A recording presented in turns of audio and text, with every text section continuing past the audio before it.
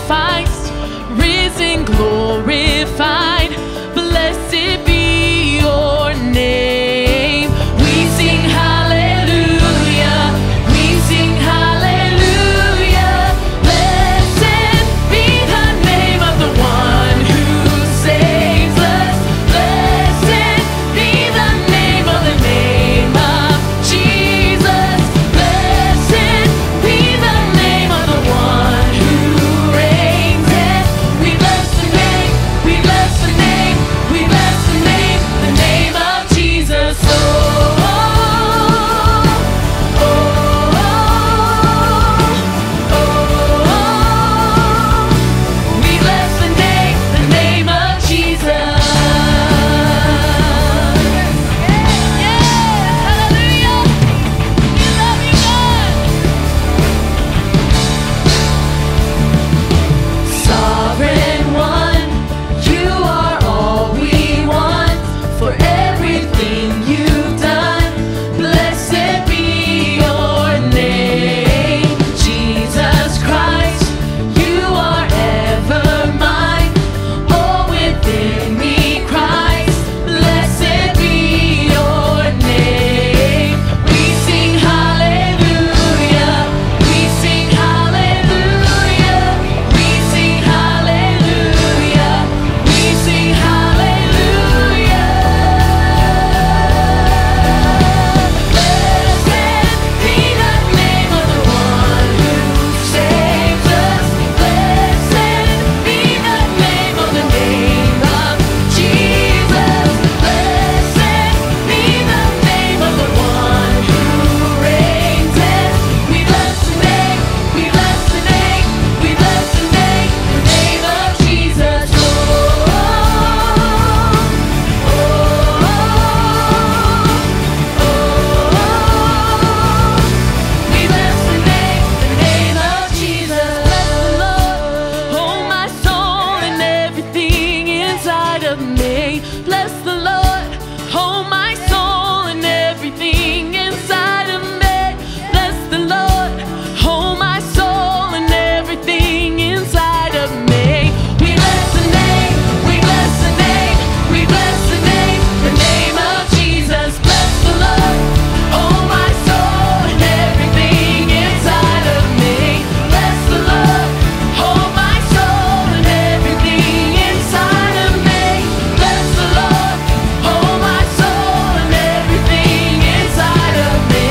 We bless the name, we bless the name, we bless the name of Jesus. Bless the Lord, oh my soul and everything inside of me. Bless the Lord, oh my soul and everything inside of me. Bless the Lord, oh my soul and everything inside of me.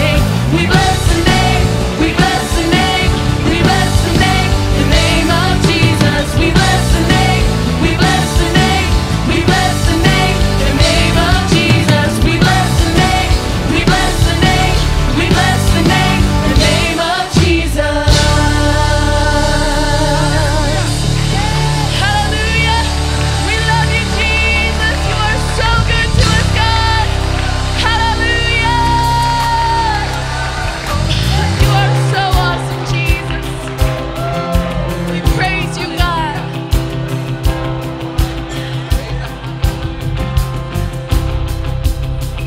I raise a hallelujah in the presence of my enemies.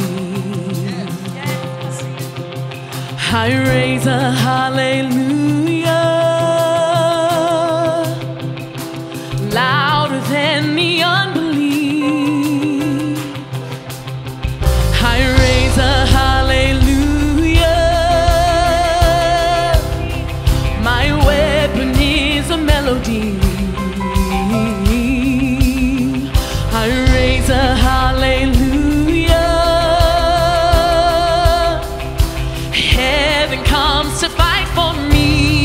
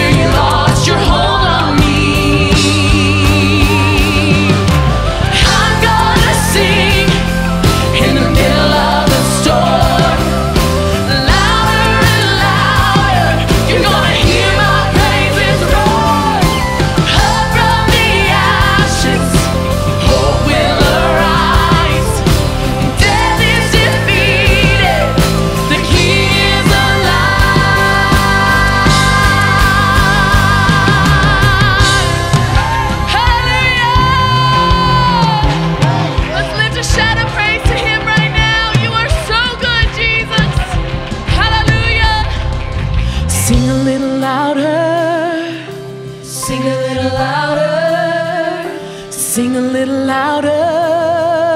Sing a little louder.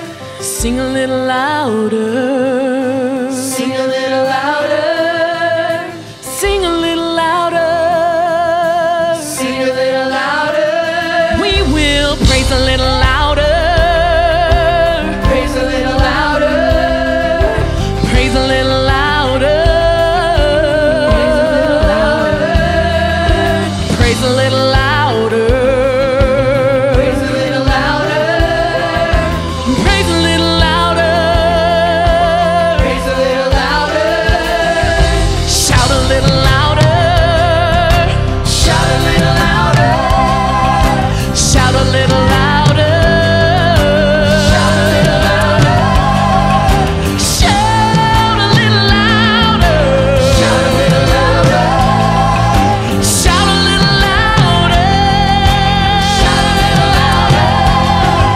Roar a little louder. Roar a little louder.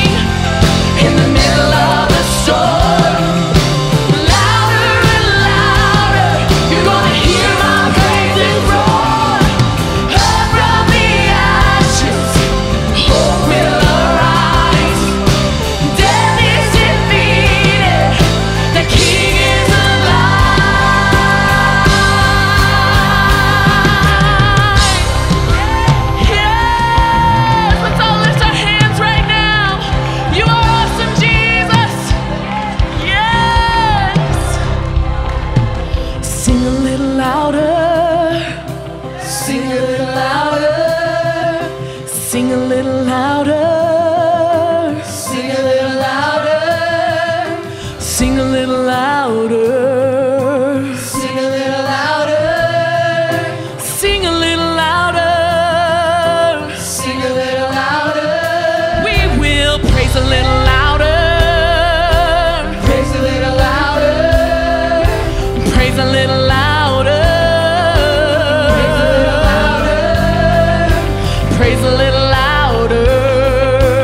Praise a little louder. Praise a little louder. Praise a little louder. We will shout a little louder. Shout a little louder. Shout a little louder. Shout a little louder. Shout a little louder. Shout a little louder. Shout a little louder.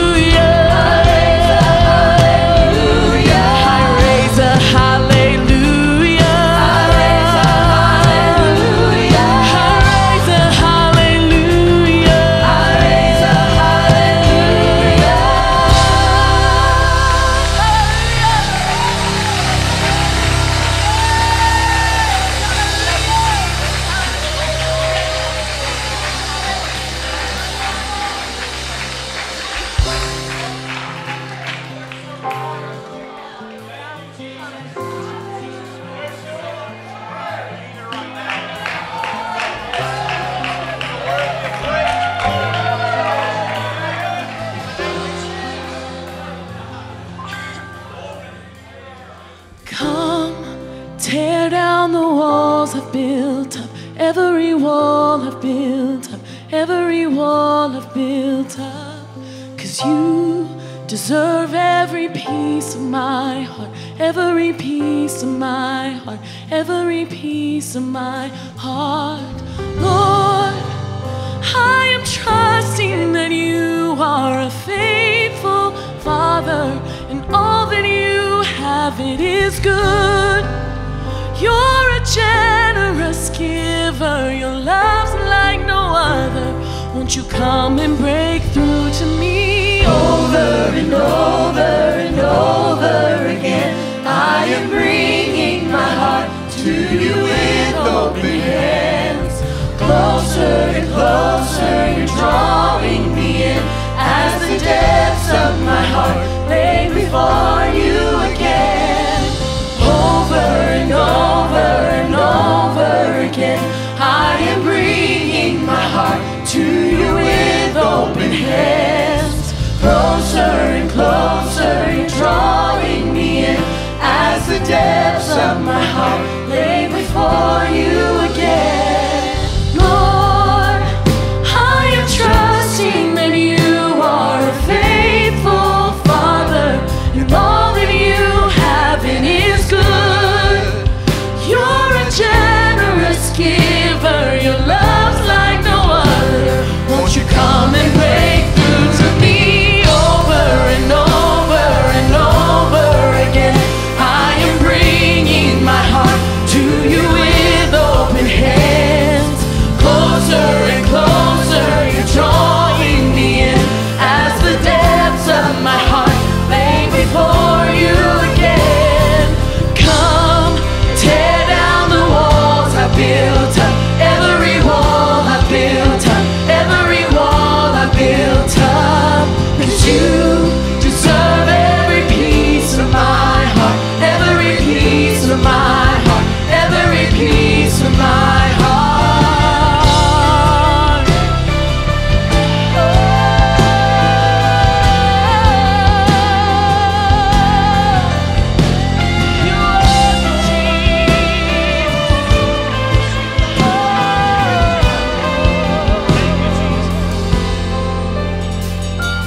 Over and over and over again, I am bringing my heart to you with open hands. Closer and closer, you're drawing me in, as the depths of my heart lay before you again. Over and over and over again, I am bringing my heart to you with open hands. Closer and closer, you're drawing me in, as the depths of my heart lay before you again. Over and over and over again, I am bringing my heart to you with open hands.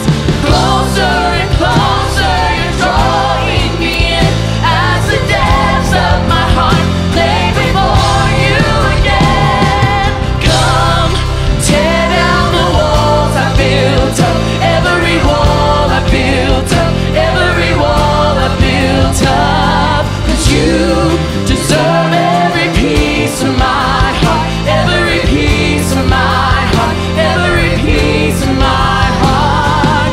Come, tear down the walls I built up, every wall I built up, every wall I built up. 'Cause you deserve every piece of my heart, every piece of my heart, every piece of my heart. Let's lift our hands. Come, tear down the walls I built up, every wall I built up, every wall I built up.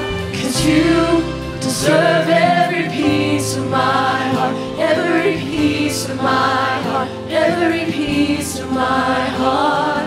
Come, tear down the walls I built up, every wall I built up, every wall I built up. 'Cause you deserve every piece of my heart, every piece of my heart, every piece of my heart. Come, tear down make that our prayer. Every wall I built up, every wall I built up, 'cause you deserve it, Lord. Piece of my You deserve every piece of everything. my heart, every Let's sing it one more piece of time. my come and tear down the walls I built up, every wall I built up, every wall I built up, 'cause you deserve every piece of my heart, every piece of my heart, every piece of my heart. Now, will you just pray that right now? God, tear down every wall. Tear down any wall in my heart. Remove any obstacle, any stronghold. Remove any distraction and any hindrance, oh God. For you deserve every part of me. You deserve, Lord, every part of my heart. Every piece of it, God, belongs to you. Pray and ask right now that there be a freedom, Lord, and a liberty in the preached word and a receptivity to it.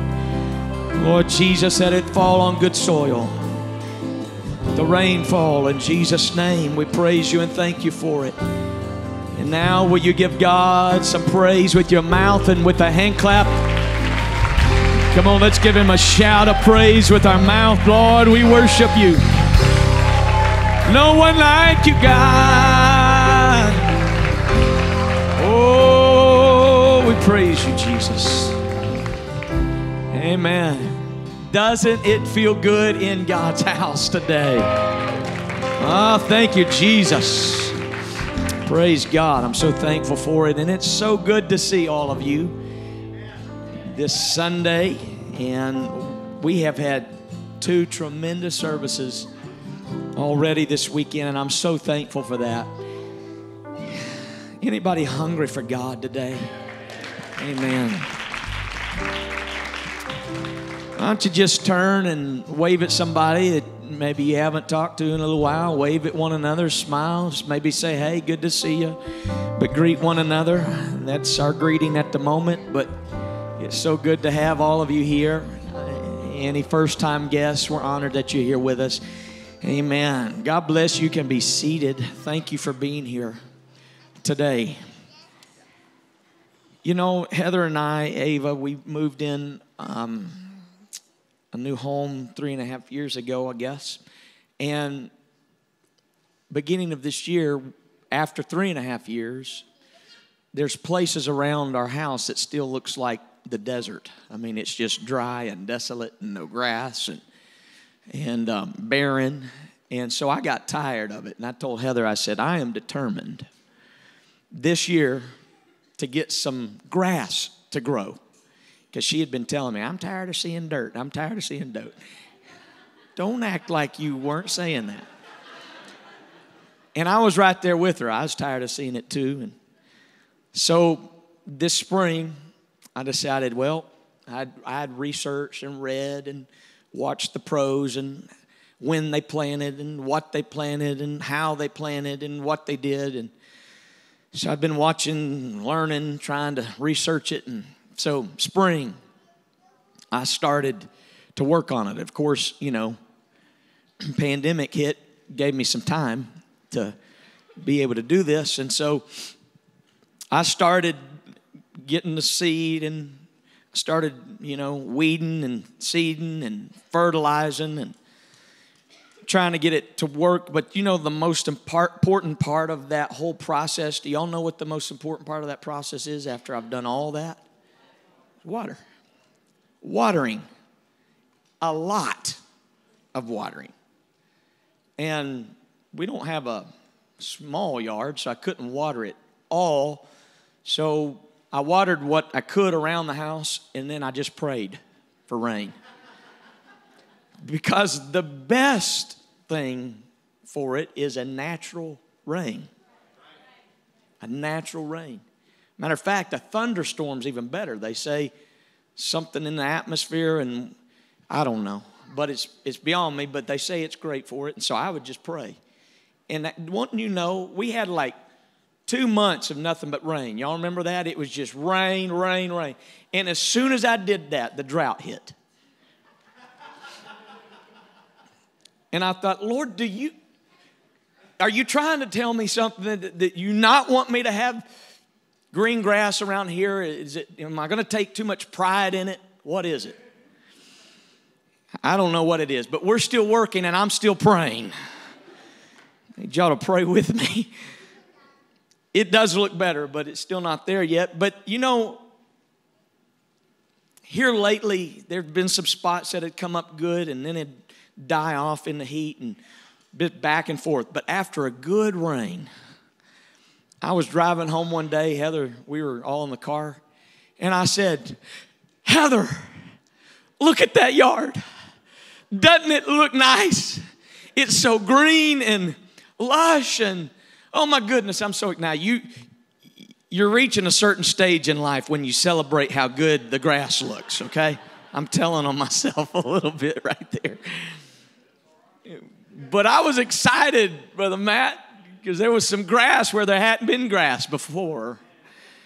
And I was excited. And as I began to give this some thought this week again, as I began to look at all the dry spots again and frustration, I began to parallel this with our spiritual lives. And you know, when the Spirit of God falls like rain in us, it brings life back to us. And I feel like we need the rain to fall again and revive some things that have become dormant and dead in our lives. In my research, I came across a documentary by Ken Burns. It's been out for a while, where he describes the worst dust storm to hit our continent. Some of you have heard about it. It was in the 1930s. And what the stock market collapse did to the industrial areas, the dust storm did to some rural areas. Before the storm, a combination of drought and poor farming methods had led to an erosion of topsoil. And when the high winds came, the loosened topsoil began to take flight. And much of the Great Plains and Midwest were heavily affected. Following the terrible dust storm on April the 14th, 1935, a reporter named this area the Dust Bowl. Anybody ever heard of the Dust Bowl happening back in the 1930s? And topsoil from this territory was carried and deposited over 1,500 miles to the east coast of the United States. What was an inconvenience to the eastern United States was devastation to the farmers and people who inhabited this area called the Dust Bowl. Farms were blanketed with dust. Dust mounds, like you would see snow mounds, and crops perished in the field, and livestock died. This era is described in John Steinbeck's classic Grapes of Wrath. Steinbeck describes people coming out of their houses and watching as their livelihood was rubbed out by the dry grit of a storm. Many were broke, revenues plummeted, farms were foreclosed on, people were turned out to the elements or forced to leave and try their luck somewhere else, all during the Great Depression. And it was one of the most massive migrations in U.S. history. The Dust Bowl forced tens of thousands of poverty-stricken families to abandon their farms, unable to pay mortgages or grow crops, and the losses reached $25 million per day by 1936. That is the equivalent to $460 million today. The drought officially ended in 1941, just as the country was plunged into the Second World War. And you know the cure for the Dust Bowl? It came in the form of rain. Rain clouds put dust clouds back in their place. And so I want to preach to you with the help of the Lord for a few minutes today. When it rains. Hosea 6, chapter 6, verse 1 through 3. It says, "Come and let us return to the Lord, for he has torn, but he will heal us. He has stricken, but he will bind us up. After 2 days, he will revive us. On the third day, he will raise us up, that we may live in his sight. Let us know. Let us pursue the knowledge of the Lord. His going forth is established as the morning, and he will come to us like the rain, like the latter and the former rain to the earth.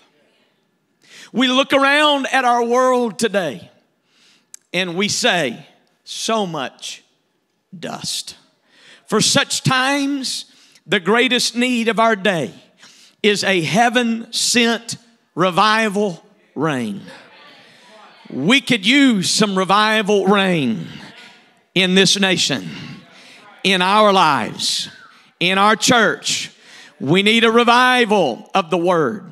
Psalms 119, 107, the psalmist said, I am afflicted very much. Revive me, O Lord, according to your word.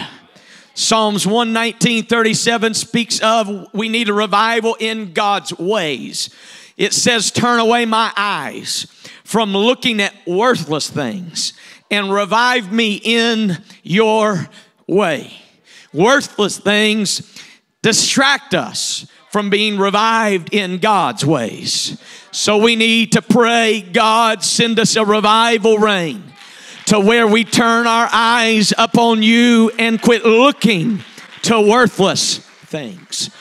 We need a revival in calling upon the name of the Lord. For when we turn away from worthless things, we will cry, revive us in Psalms 80:18, and we will call upon your name.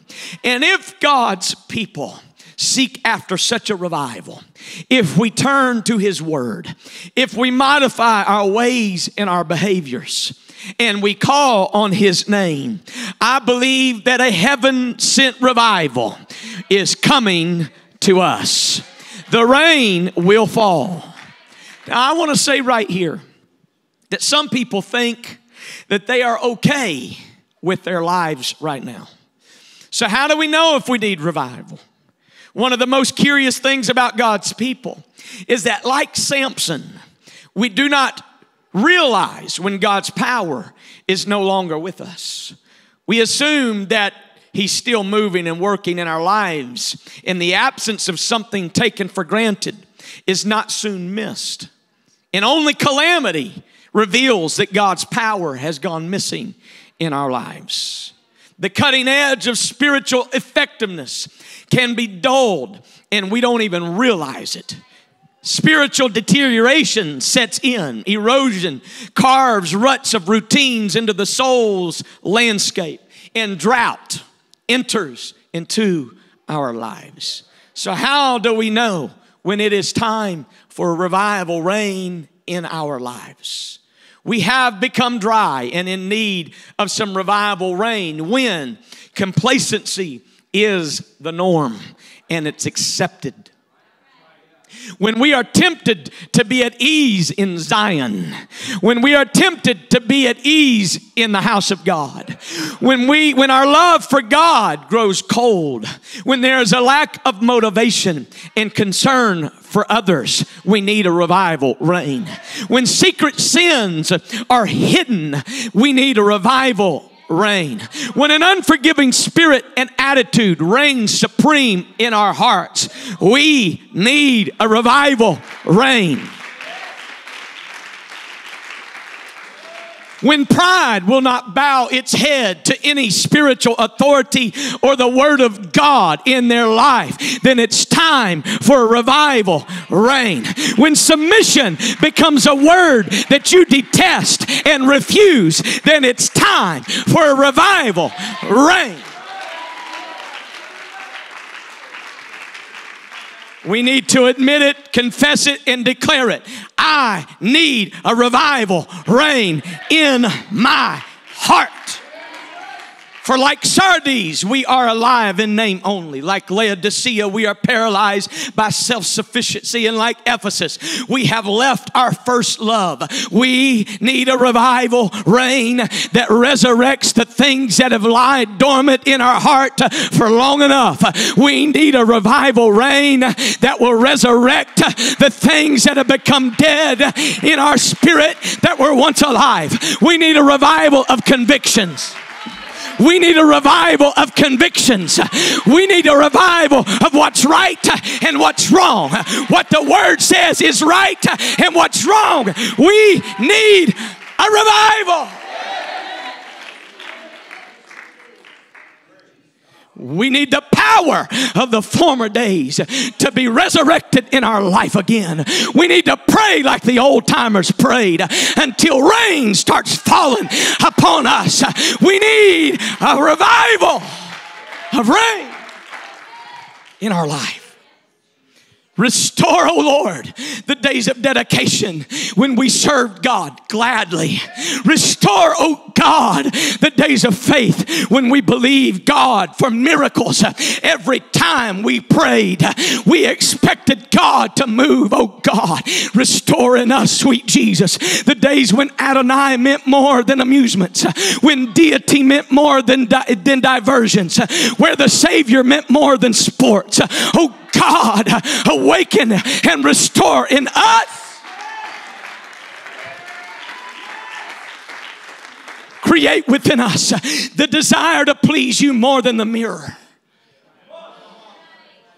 We desire the childlike faith to look unto you, God, rather than looking for acceptance in this world.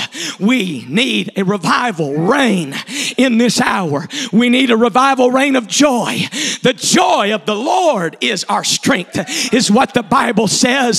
The reason why some of you can't find joy is because you're looking for joy in every other place but the Lord. But we need a revival reign where we find joy again in Him.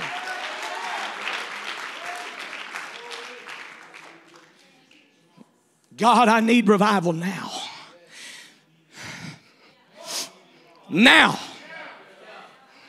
It's dry in our world. It's dusty. You can't hardly see hope right now. It's so dusty.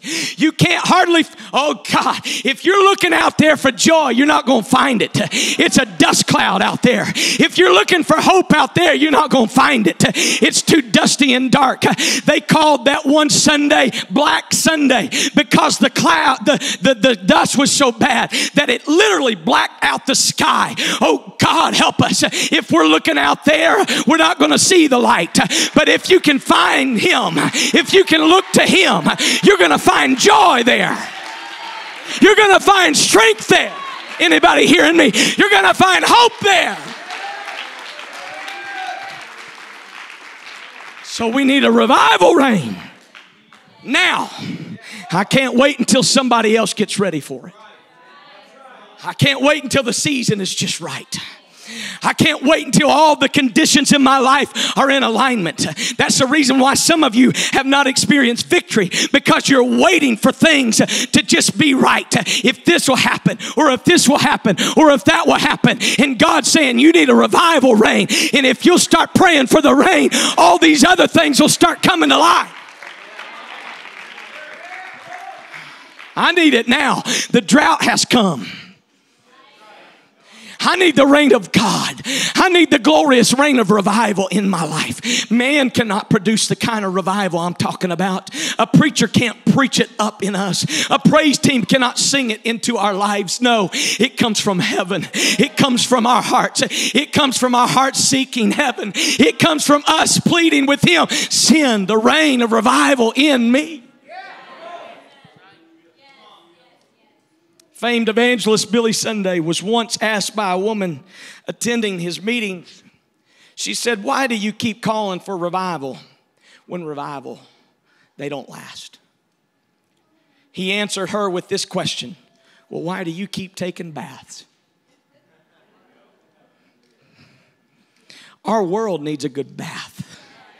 We need a good bath. We need the rain to settle. the dusty soil of carnality and fear.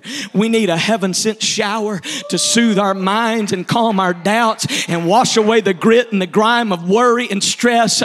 Oh, and fear that we are facing. I've been praying, come Lord, as the rain, fall like the rain in the dust bowls of our hearts and our homes.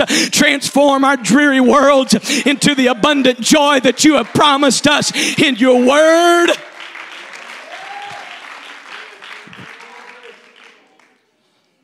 So let's look at our text.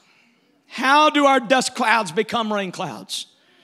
In Hosea's day, God's people were backslidden. And God compared them to a bride who had turned her back on his steadfast love and had prostituted herself before the things of this world. To drive this analogy home, God told Hosea to find and marry a prostitute. He married her, loved her, provided for her, but guess what she did? She ran away to the things and people she thought would bring her happiness. Hosea's response was like God's response to us. For Hosea went looking for this wayward wife. Why? To redeem her, to restore her, and to revive her. Can I just say today that God is in the reviving business, that he's in the restoring business. He runs a salvage yard. The world's trash is heaven's treasure. And Hosea shows us how God leads people into revival. He shows us how dust clouds are overshadowed with rain clouds. And he reveals how droughts become deluges of rain. Hosea 6:1, we're going to read it again. This first part is my first point. Come and let us return unto the Lord. We need to accept the invitation of God to return back to him. And if you have not recognized it by now, I believe that God has given the greatest altar call that this world has seen in a very long time. We've experienced over the last several months, and so many people have missed it. We have buried ourselves into other things, trying to divert our attention off of the crisis and on something else instead of coming to God. And so God invites us back to himself, for he is the source of life. And he says, come. You don't have to live the life you're living. You don't have to be plagued with the sorrow and the heartache. You don't have to be bothered with the fear and anxiety. Come back to God. Hosea spoke in the plural. He said, let us return. You are not alone. Though millions have come, there's still room always for one more. Regardless of how desperate it seems, no matter how long you've been gone, you can get back on track. Others have, and you can. It doesn't matter how long or how little you have served God. If you've gotten off course, God's saying, come back. Come back. Return to me. Return to me.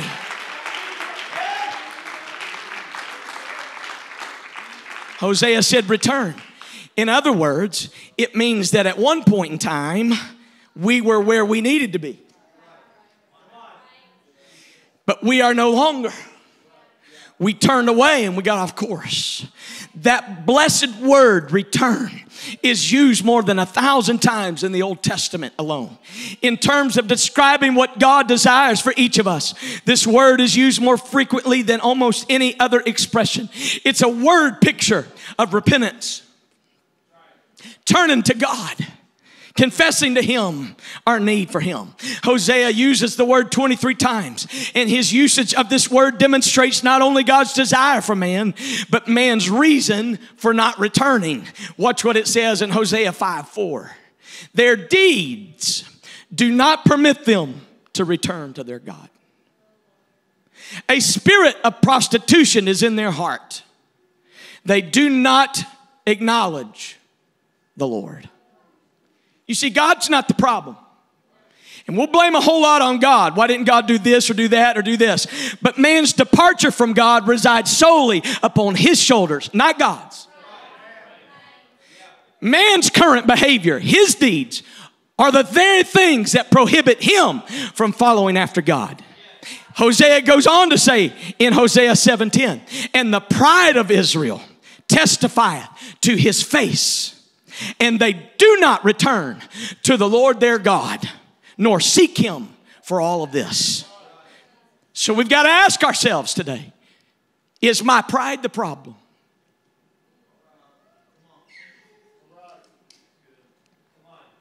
Is my pride the problem as to why I haven't achieved victory, as to why I haven't overcome, as to why God has not answered?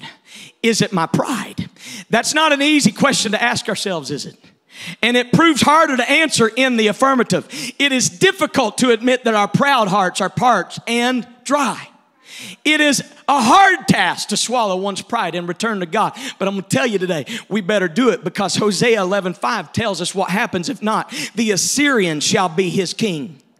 In other words, the enemy will be your king, because they refused to return. God's people go into bondage because they refuse to return to God. Can it be that our failures and our habitual addictions are nothing more than the tangible proof or our reluctance to return to God? Thankfully, though, God does not leave us in this predicament. For he promises in Hosea 14:4 and 7, I will heal their backsliding, and I will love them freely. Verse 7, they that dwell under the shadow shall return. They shall revive as the corn and grow as the vine. The scent thereof shall be as the wine of Lebanon. New life comes when we return to God, but we need to accept the invitation.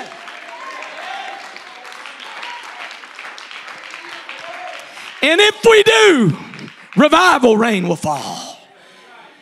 The word from Hosea goes forward. Hosea 6:1. Come and let us return unto the Lord. Watch this. For he hath torn, and he will heal us. He hath smitten, and he will bind us up.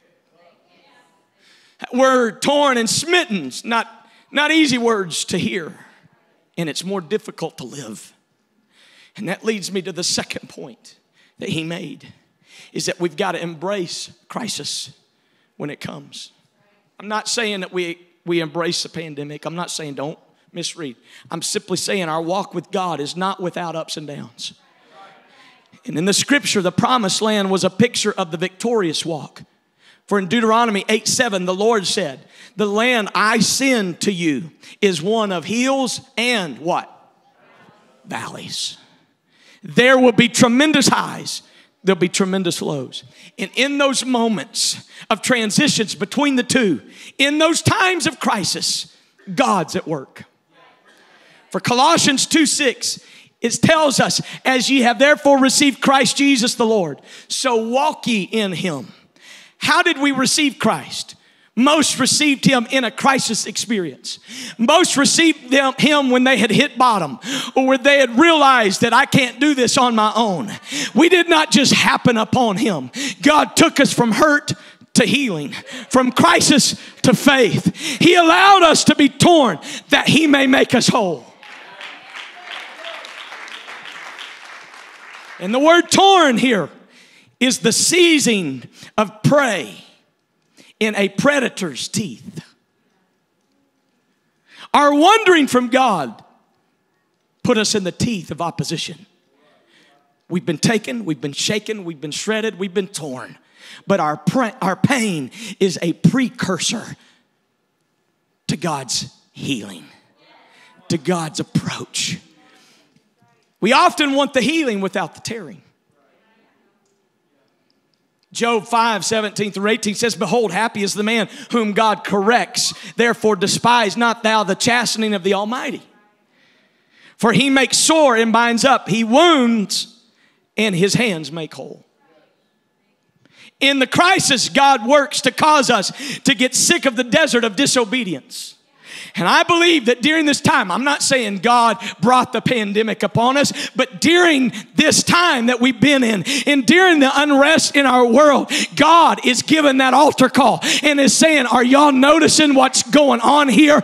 Is anybody going to look to me? Is anybody going to call on my name? Is there anybody that's tired of the desert of disobedience and will cry out for rain?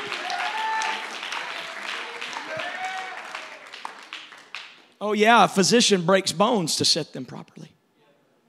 And so the great physician allows crisis to come into our life sometimes to heal us, because it's the only way he can get our attention most of the time.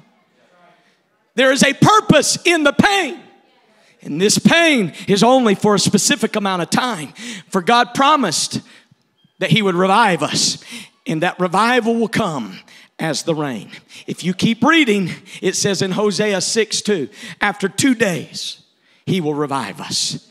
In the third day, he will raise us up, and we shall live in his sight. Then shall we know, if we follow on to know the Lord. His going forth is prepared as the morning, and he shall come unto us as the rain, as the latter and former rain unto the earth.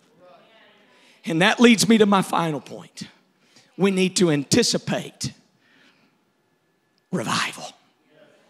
We need to anticipate the rain coming. In 1839, James Epstein claimed that rain could be produced by heating the air. His plan to bring rain to a parched farmland involved building huge log fires across the American West. But guess what? It didn't work. Later, another theory was tested in Texas. Robert Dyrenforth believed that loud noises would bring rain. So he blasted cannons at the sky. But guess what? No rain came. Can I just say, heat and noise won't bring the rain we need. Red faces and fervor won't bring it either. Revival isn't just shouting, it's also weeping. It's also a travailing in prayer. Revival isn't crowds, but rather individuals reaching out for God. Revival does not begin in the atmosphere, but in the hearts of people. Thirsty hearts find God. God will come as the rain to each heart that seeks him. In Palestine, there are 2 periods of rain called the former and the latter in the scripture. The former is associated with the planting of crops in the spring, but the latter rain is associated with harvesting of the crops in the fall. Can I just tell you, good people, the harvest is coming. There's going to be a great ingathering of the harvest in the last days. We need the latter rain. God will come in abundance. He will water our lives, but we need to expect it. Elijah told his servant to come looking for the cloud. His anticipating of the rainfall in faith provoked a response. Provoke your rainfall in your life. Don't just settle for a dusty, cold, carnal heart, but provoke your rainfall. Come back to God. Embrace the trial. And then look for your promise. Look for the rain cloud that God has promised you will come. Oh, you didn't get that. I said you need to come back to God. You need to embrace the trial, but then you need to anticipate and you need to provoke the rainfall in your life by saying, I know it's coming. I'm going to pray until it comes. I'm going to believe until it happens.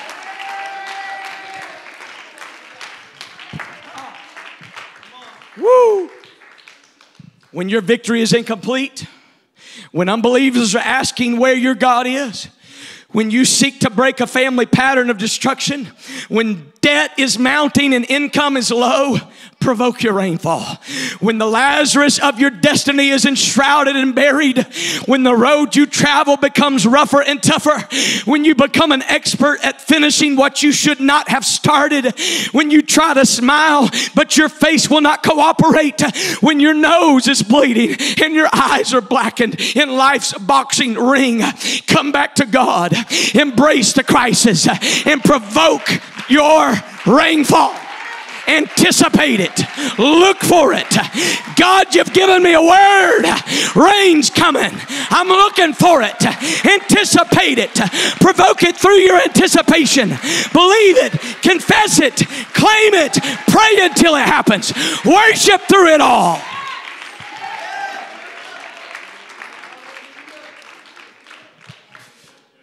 Oh. Dig ditches in your valleys and prepare for rain. After that terrible dust storm on April 14th, 1935, a news reporter said that 3 words were on the lips of every farmer in the Great Plains: if it rains. You know what they were saying? If it will only rain, all of this will be taken care of. If it would just rain. For the people of faith, the word should be when it rains. When the rain comes, my family will be okay. When the rain comes, my job will work out. When the rain comes, my prayer will be answered. When the rain comes, healing will flow in my body. When the rain comes, my lost loved one will return back to God. When the rain comes on this dry and thirsty heart, restoration will come. Healing will flow. Peace will come. Strength will come. I hear the sound of an abundance of rain. But I wonder if anybody else in this house hears what I'm hearing. I wonder, is there anybody else in this place and watching online in your living room that can hear what I'm hearing? Oh, somebody needs to cry out. Fall like the rain, Lord. Help us to open our hearts as you open the windows of heaven and let it rain on us right now.